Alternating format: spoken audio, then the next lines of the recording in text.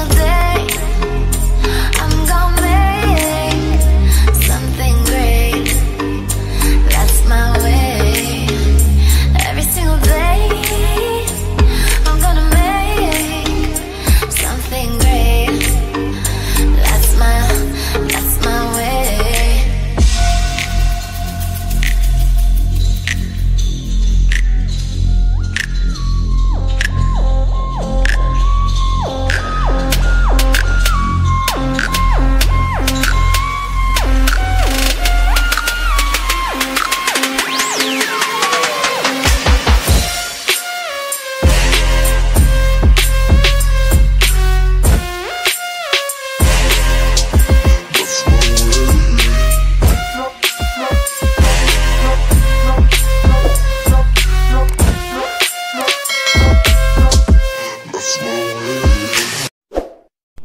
Hi guys, welcome to my YouTube channel Diary of TB. My name is Tia. If you like the video, you could like the video. If you don't like the video, you could dislike the video. Please share, comment, and subscribe my channel. Selamat datang di channel YouTube. Selamat datang di channel YouTube saya. Belum apa-apa udah translate gua. Oke. Diary of TB. Nama saya Tia. Apabila kalian menyukai video ini, silahkan di like. Apabila tidak menyukainya, silahkan di dislike. Tolong di share, comment, dan di subscribe. Okay guys, for you who are new in my channel, welcome to my channel and enjoy my video. Don't forget to subscribe. For you who already in my channel but you haven't subscribed yet, please subscribe guys, it's free. For you who already subscribed my channel, thank you very much, I really appreciate that. Oke, bagi kalian yang baru di channel saya, selamat datang. Silahkan menikmati video-video yang ada di channel saya. Dan jangan lupa untuk subscribe. Apabila kalian yang sering nonton video saya tapi belum subscribe, tolong subscribe ya guys. Subscribe itu gratis loh. Dan bagi kalian yang sudah subscribe, terima kasih untuk dukungannya. Saya sangat menghargainya. Oke. Today I'm going to read another tarot card. But this edition is a general reading, yeah. Right now I'm going to make Scorpio. I just post Libra general reading. After I've done that general reading for all 12 zodiac sign, I will making reading about love reading, yeah, for another 12 zodiac sign, yeah. Another reading, but it's going to be a love reading for all the zodiac sign. Okay, so it will take like hopefully less than 2 weeks, but maximum time, yeah, maybe more than 2 weeks, maybe more like 3 weeks or something. Okay, di sini saya akan ngebuat gentle reading dulu sampai untuk ke-12 zodiak sampai ya 12 hari ke depan lah kurang lebih. Nanti kalau gentle readingnya sudah selesai, baru saya akan buat love reading untuk 12 zodiak lagi ke depannya. Ya maksimum bisa 3 mingguan, tapi saya usahakan kurang dari 3 minggu, gitu loh. Oke, this is for Scorpio. Ini buat Scorpio. Disclaimer: this is a general reading and also a fun reading. So it could be about your energy, or it could be about the energy of the person that you're dealing with. Because I collected many random energies from several different peoples, so it could resonate with you or it could not resonate with you. Just take out what resonate with you. If it's not resonate with you, please check your sun, moon, rising, and Venus sign. Okay guys, bacaan ini sifatnya umum dan hanya untuk seru-seruan aja sih. Jadi bisa energi kamu yang terbaca oleh saya, atau bisa juga energi orang yang sedang dekat sama kamu yang terbaca oleh saya, karena saya mengumpulkan atau menarik energi secara acak dari beberapa orang. Jadi bacaan ini bisa nyambung dengan situasi kamu, bisa juga nggak nyambung sama sekali dengan situasi kamu. Mungkin disesuaikan saja bacaan ini dengan situasi kamu yang ada. Oke, kalau memang masih nggak nyambung juga, berarti kamu bisa cek sign kalian berdasarkan sun, moon, rising, dan Venus kalian. because this is energy, it could be vice versa and also interchangeable. Karena ini kan energi, jadi bisa vice versa dan juga bisa terbolak dan terbalik. Okay guys, let's get started.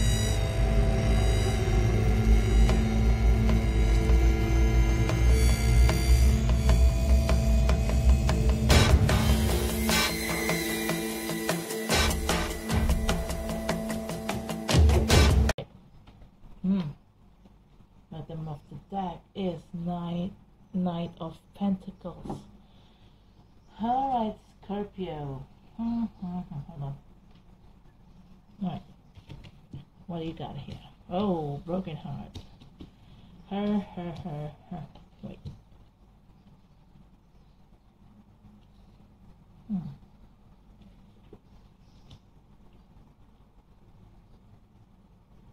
Alright, Scorpio. Okay guys, this is a retake. This is so funny. I already take this part, but suddenly after I've done all my reading, Scorpio reading, suddenly this part, this spread, it didn't end into my camera. It's not there. It's totally disappeared. I don't know, but suddenly, but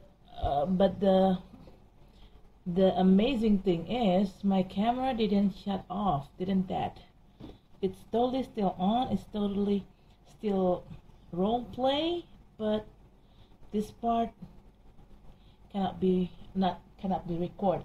It didn't get record yet. So yeah, I have to retake first. Ini lucu deh. Ini sebenarnya gue udah selesai nge-reading Scorpio ya. Tapi lucunya bagian ini itu ternyata nggak kerekam dong. Padahal kamera gua nggak mati, kamera gua tetap roll on, role play, nggak mati, kamera gua nggak error, nggak ngehang, tapi tiba-tiba bagian ini nggak kerekam dong, jadi gua harus nge-retake lagi bagian ini.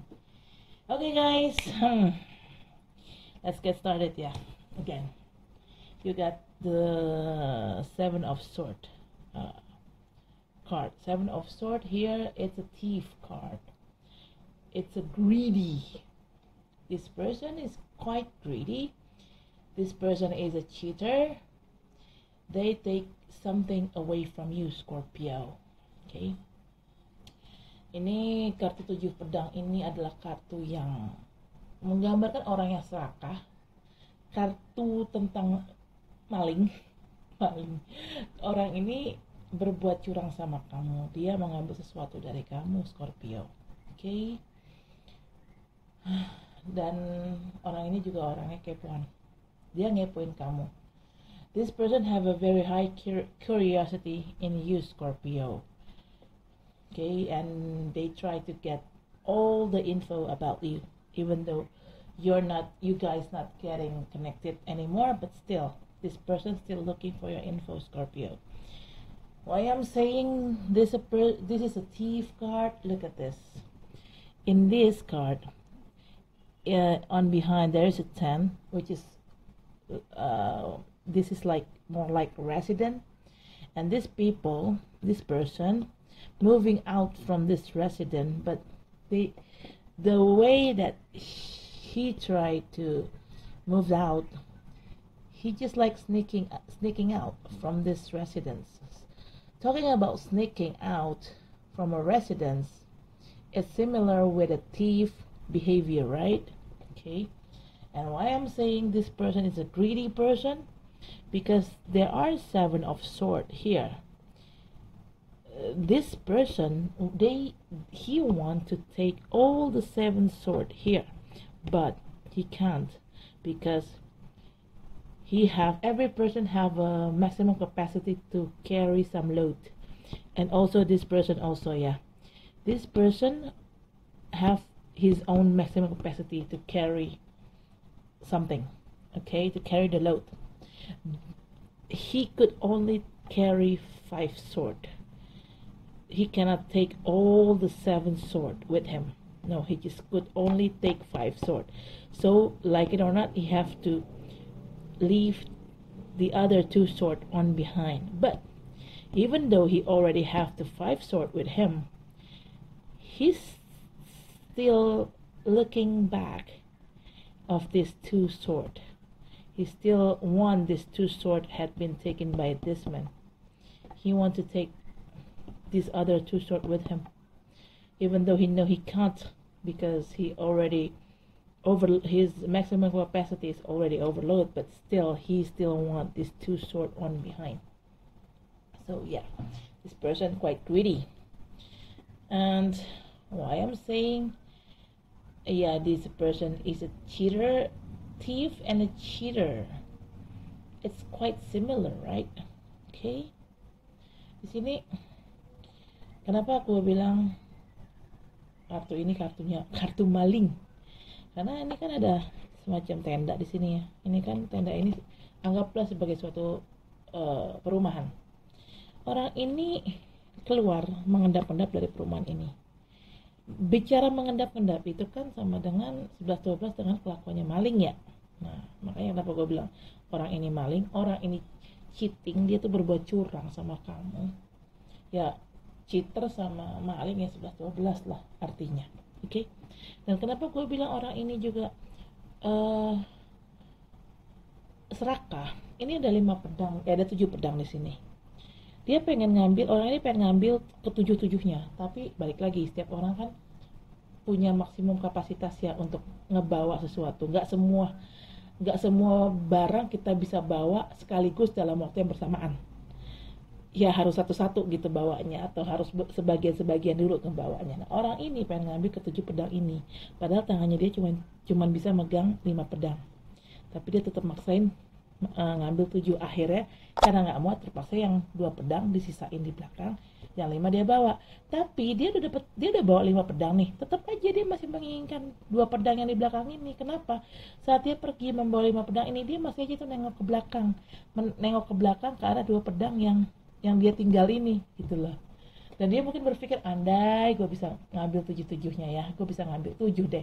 Cuma sayangnya gue nggak bisa ngambil 7, gue cuma bisa ngambil 5 aja. Terpaksa gue yang sisanya 2 pedang harus gue tinggal. Berarti kan orang ini jelas serakah, dia menginginkan semuanya. Dan dalam hidup yang kita nggak bisa dapetin semua yang kita mau, kita harus milih. Ada beberapa hal yang bisa kita dapatkan dan ada beberapa hal yang tidak bisa kita dapatkan, ya kan? Karena memang begitulah hidup. Oke.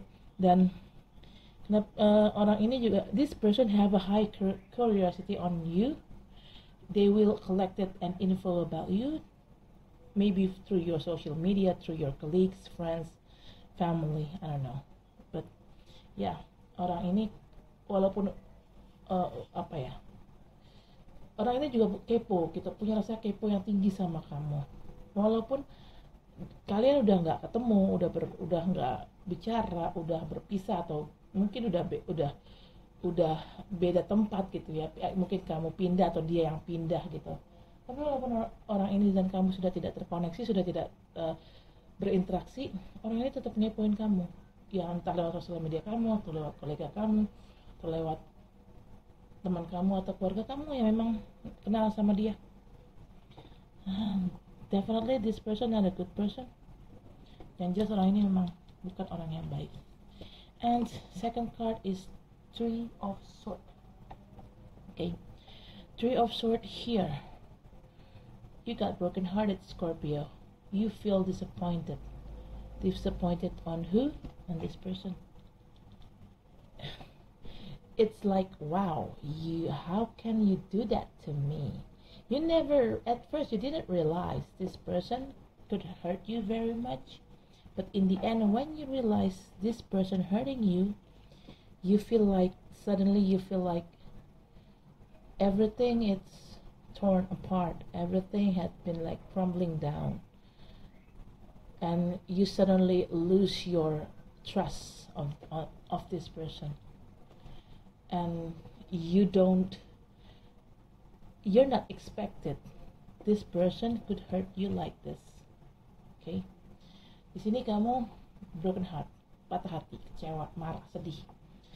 Karena kamu awalnya nggak nyangka orang ini nyakitin kamu. Orang ini berbuat curang sama kamu. Aku nggak tahu ya ini berbuat curang apa.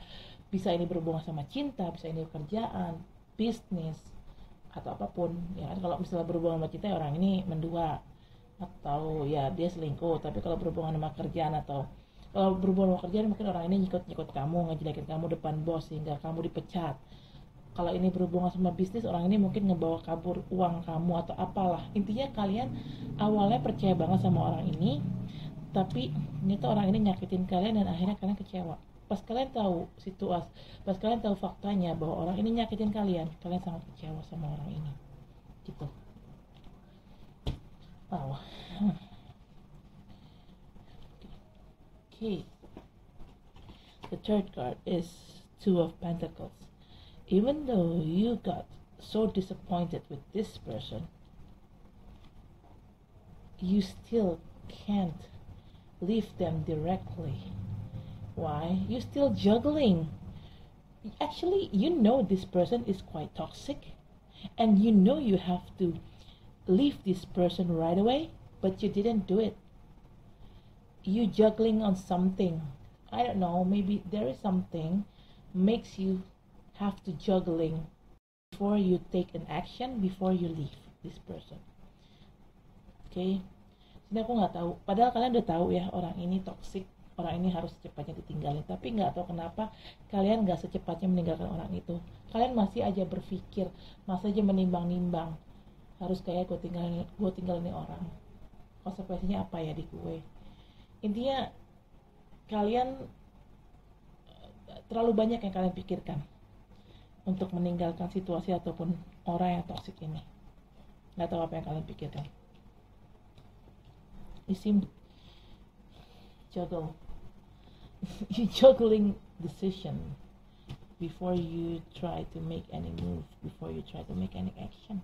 But you know you have to get out from this toxic situation, from these toxic people. You know it, but I don't know why. Before you doing that, before you leave, you try to juggling something. And I don't know what kind of thing that you try to juggle in here. Okay. The fourth card is Queen of Swords. Yes, finally, Scorpio, you got the clarity.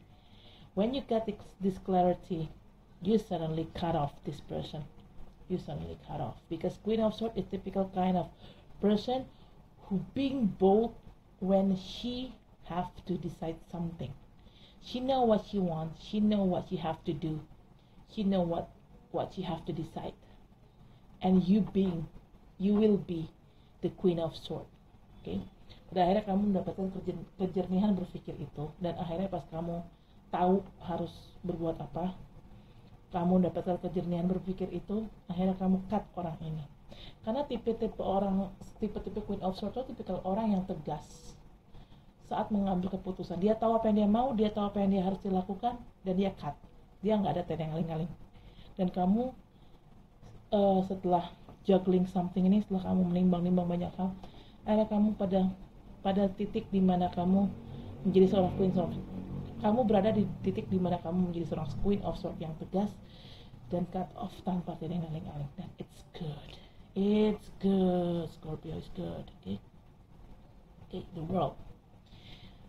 For the fifth card is the World. Yes, the World, it means completion, and also you could get success.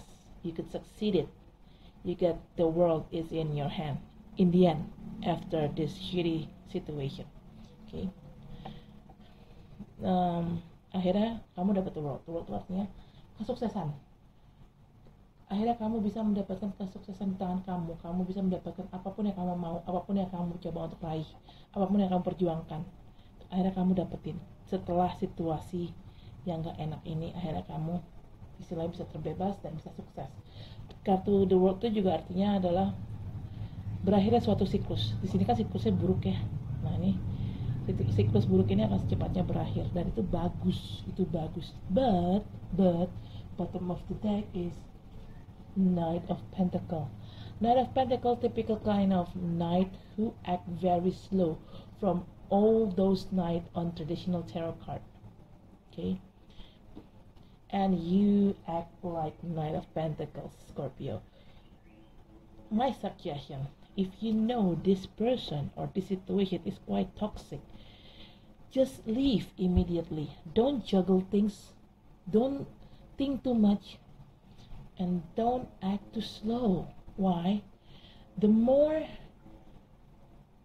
the more longer you stay in the middle of toxic situation or in the middle of toxic people, the more you will get that negative vibes.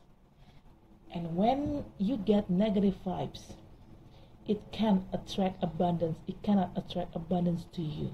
But if you act fast, if you don't act like the Knight of Pentacles, if you act fast, not too slow, the faster you get out from toxic situation or toxic people, the faster you will get abundance. Because when you get out from toxic situation, you will get that negative energy will cleansing over, and it will turn out to be positive vibe, from negative to positive when you decide to go out. And when you get all this positivity with you, it automatically attract abundance and happiness to your life, Scorpio.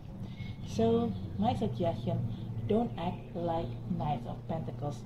Ini kartu bottom of the deck ada Knight of Pentacles. Di sini Knight of Pentacles ini tipikal orang yang sangat-sangat lambat. Seorang dari semua kartu Knights di tarot tradisional, Knight of Pentacles ini adalah Knight yang sangat lambat dalam menjalankan atau bergerak atau melakukan suatu progression atau melakukan suatu kemajuan atau melakukan suatu pergerakan. Sangat lambat.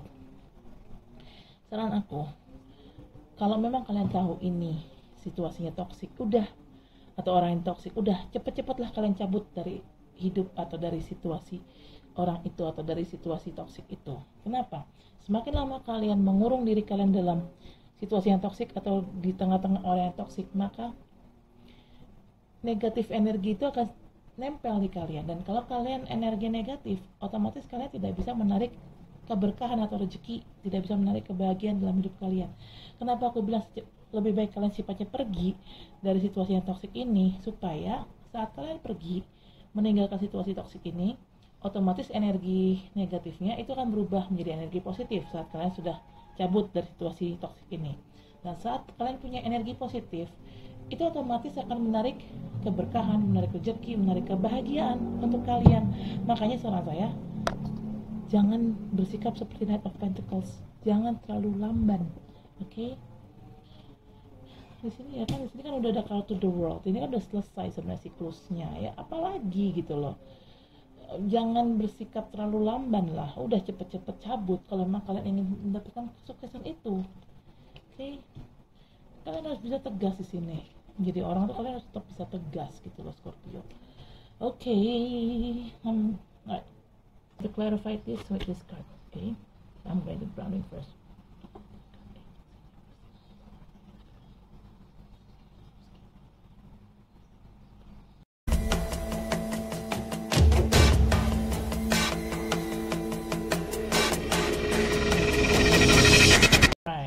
Alright. Bottom of the deck is 10 of water. Hooray! 10 of water ya, bagus. 10 of cups. Happiness. Good. Yep, right? Hold on.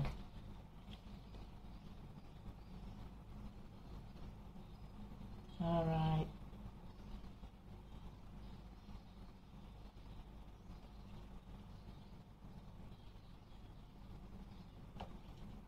Okay, Scorpio. I'm going to put right here the card. Okay, first card is 5 of water.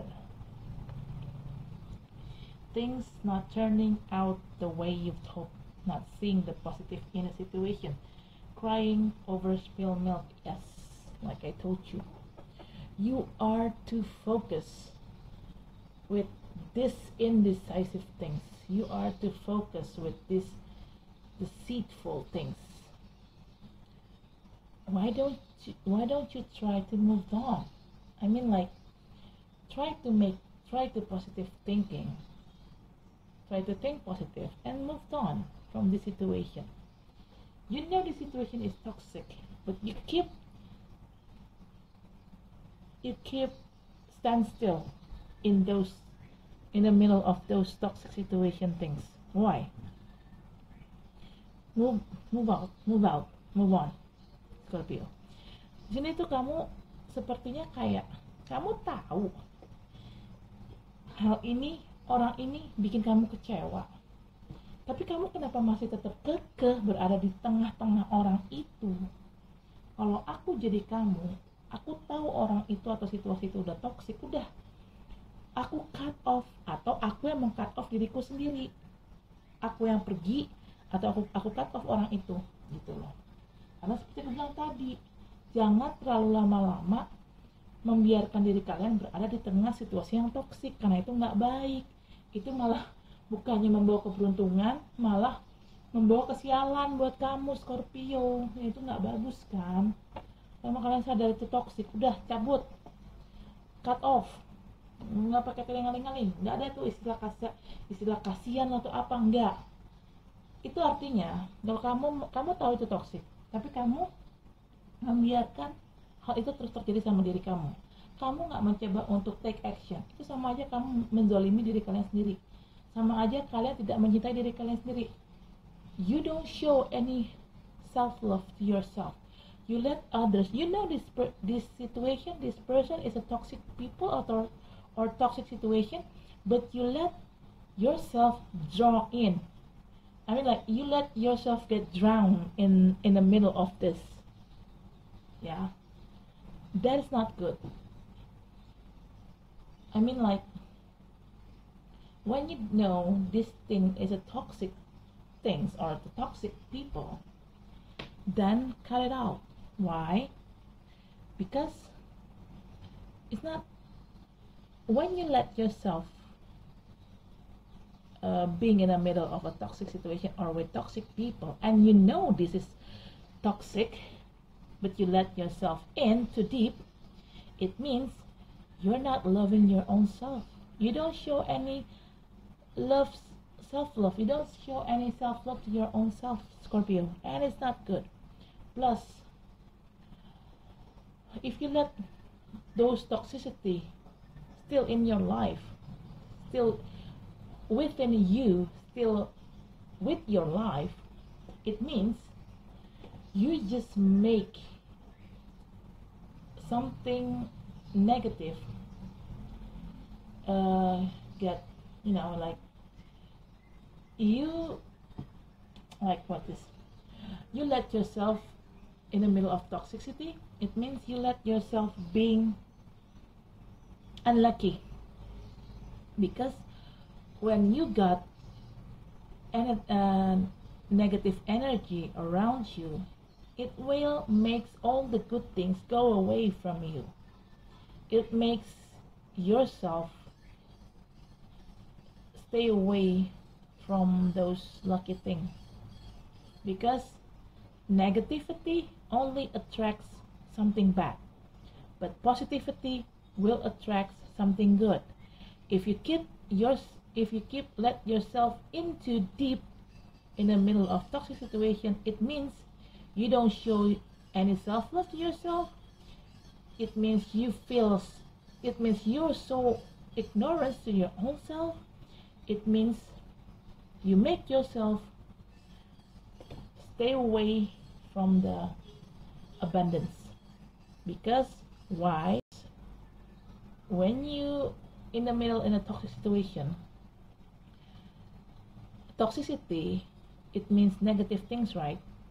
Like I said earlier, negative things only attracts misery, only attracts hurtful, okay, and will makes you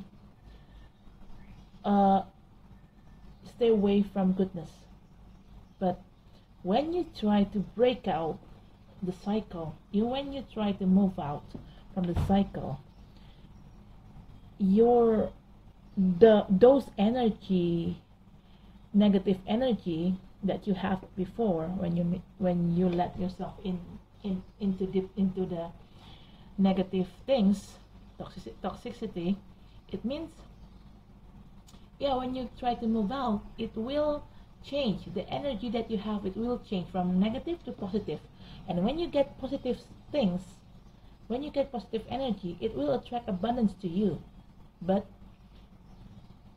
How can abundance go to you? How can abundance come to you when you are let yourself in the middle of toxicity? Abundance won't come to you if you let yourself in too deep in the middle of toxicity. So get out from that, okay? Second card is Page of Fire.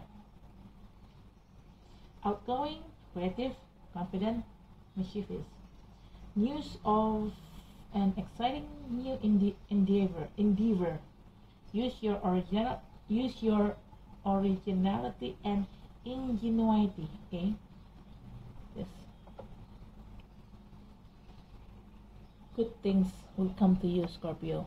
Like I told you, if you let yourself out from the toxic situation, it will make your energy turn out from bad, from negative, turn out to be good and positive.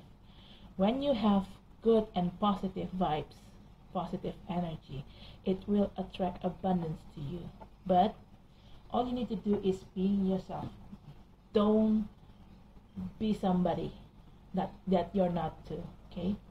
Di sini dengan kataku, kalau kamu memang menjauhi atau meninggalkan sesuatu yang toksik di belakang, energi kamu yang tadinya negatif gara-gara ada di tengah-tengah toxic situation itu akan berubah. Energi yang tadinya negatif jadi berubah jadi positif. Dan kalau energi positif itu ada dalam diri kalian, itu akan menarik rezeki, menarik berkah, menarik suatu hal yang baik-baik buat diri kalian. Gitu. Oke? Benar kataku, udah kalau mau kalian sadar toxic, jauh-jauh. Karena gue juga gitu. Okay. The Wheel as a third card. Archangel Michael, a time of positive change. Situation suddenly moves forward. Fortune is on your side. Like I told you, if you try to get out from toxicity, this wheel of fortune will spinning up again and bring you to the top. You will get your fortune back, Scorpio. Okay? It will make you feel lucky. It will bring you some fortune, some lucky to you. Okay? But if you still let yourself in too deep in the middle of toxic situation or toxic people, this wheel, it won't turn. It won't spinning up again. This wheel of fortune won't make you, won't bring you to the top again. Okay? So like I told you, get out from a toxic situation. Benar kan kataku? Kalau kalian memang berani untuk meng-cut off situasi yang toksik itu, situasinya akan berubah. Yang tadinya kalian penuh dengan energi negatif, akhirnya energi kalian akan jadi positif. Dan saat energi positif itu datang, kalian akan menarik segala sesuatu yang positif ke dalam hidup kalian. Kalian akan menarik rezeki, kalian akan menarik jodoh, kalian akan menarik orang-orang yang memang baik ke dalam hidup kalian. Gitu ya. Karena energi kalian udah positif nih. Kalau kalian berhasil menjauhi segala sesuatu yang toksik, tapi kalau kalian tetap kekeh berada di tengah situasi yang toksik, atau kalian tetap kekeh bersama dengan orang yang toksik, dan kalian tahu orang itu toksik, kalian tahu situasi itu toksik, tapi kalian tetap membiarkan diri kalian berada di tengah-tengah hal yang toksik itu, maka kalian akan jauh dari yang namanya rezeki. Kalian akan bukannya narik rezeki, malah yang ada narik kesialan gitu loh. Yang ada kalian jadi nggak mencintai diri kalian sendiri, nggak self love sama diri kalian sendiri. Sama aja kalian menzalimi diri kalian sendiri kalau kalian tetap membiarkan diri kalian berada di tengah-tengah situasi yang toksik. Tapi kalau kalian berani bertindak, berani berani menjauh atau berani meng-cut off situasi yang toksik itu, atau meng-cut off diri kalian dari situasi yang toksik itu, insya Allah itu akan, energi kalian akan berubah yang tadinya negatif jadi positif. Dan saat energi kalian sudah berubah menjadi positif, kalian akan dapatkan keberuntungan ini. Wheel of Fortune ini akan berputar dan membawa kalian naik lagi ke atas gitu. Karena situasi yang tadinya toksik lalu berubah menjadi suatu hal yang lebih baik, itu akan membawa keberuntungan juga buat diri kalian. Yang penting intinya kalian harus berani bertindak, kalian harus berani bergerak harus berani meninggalkan situasi yang toksik di belakang gitu loh. Supaya apa? Supaya kalian jadi lebih bisa self love sama diri kalian lebih bisa menyayangi diri kalian jadi lebih bisa menghargai diri kalian, dan kalian jadi lebih bisa menarik rezeki gitu loh buat diri kalian sendiri. Oke. The fourth card is it's Knight of Water. Emotional, romantic, enthusiastic, contemplative, falling in love or wedding proposal, the need to balance emotion, an invitation to a social event. Like I told you, you're not just attract abundance in your life, you may attract a soulmate in your life, Scorpio. Seperti kalau bilang tadi, saat kalian sudah terbebas dari situasi yang toksik, saat kalian sudah memberanikan diri, membebaskan diri kalian dari situasi yang toksik, maka bukan hanya rezeki yang datang ke kalian. Rezeki juga dapat sih, rezeki juga akan datang ke dalam diri kalian. Tapi bukan hanya rezeki aja, tapi kalian juga akan attract atau kalian akan menarik soulmate kalian yang sebenarnya. Soulmate ini bukan berarti harus pasangan ya, bisa juga soulmate ini ada teman atau sahabat atau mungkin ya bos kalian atau apa. Intinya kalau kalian memang menjauhi diri kalian dari situasi yang toksik, maka bukan hanya rezeki yang datang, tapi juga orang-orang yang baik yang akan datang ke dalam hidup kalian. Dan orang ini bisa menjadi soulmate kalian. Ya bisa, kalau ini berhubungan sama cinta ya orang ini bisa jadi jodoh kalian, tapi kalau ini bukan berhubungan sama cinta, orang ini akan bisa menjadi teman yang baik buat kalian. Soulmate itu kan seperti aku bilang tadi, bukan hanya jodoh, tapi soulmate juga bisa berbentuk teman atau sahabat atau apapun itu, atau mungkin partner kerja yang baik, partner bisnis yang baik. Intinya kalau kalian jauh dari situasi yang toksik, kalian menarik diri kalian dari situasi yang toksik, itu sama aja kalian menyayangi diri kalian menghargai diri kalian, dan itu artinya kalian bisa menarik rezeki, kalian bisa menarik segala sesuatu yang baik ke dalam diri kalian, termasuk kalian bisa menarik orang-orang yang baik ke dalam diri kalian. Okay.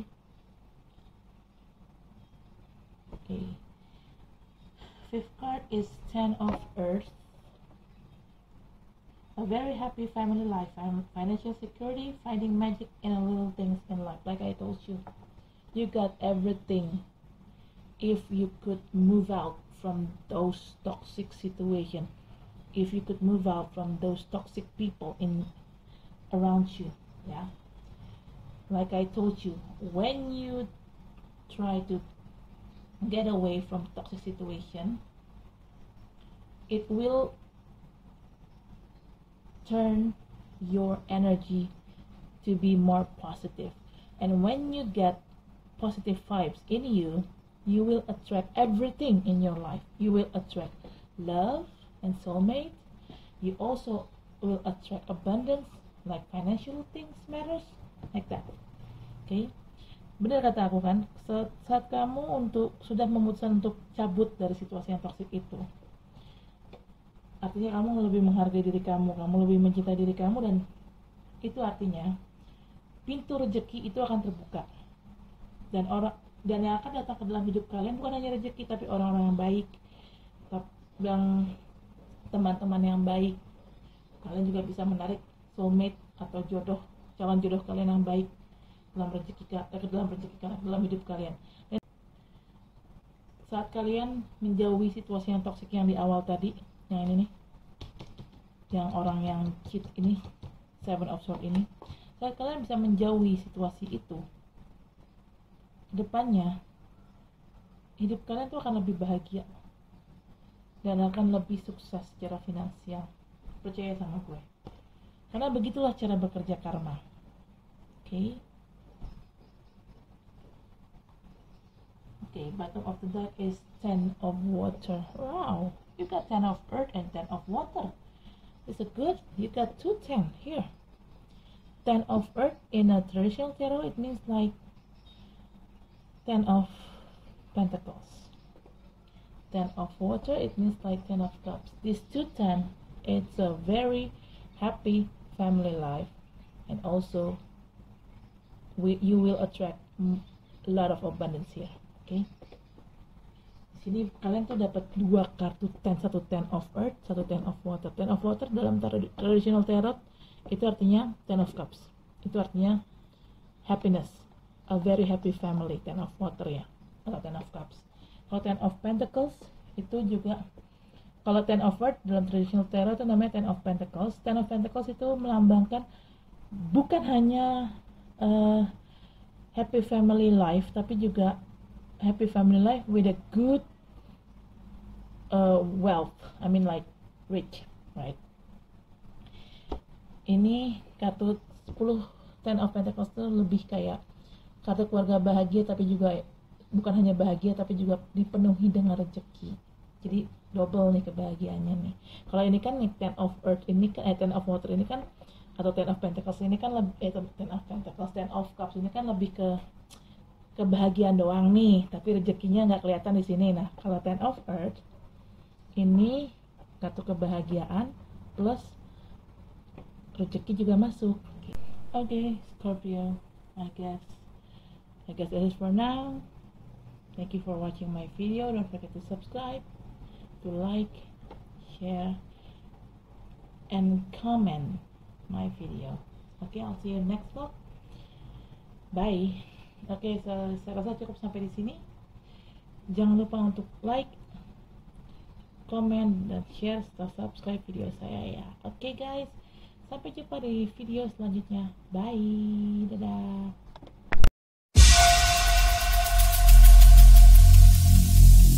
Every single day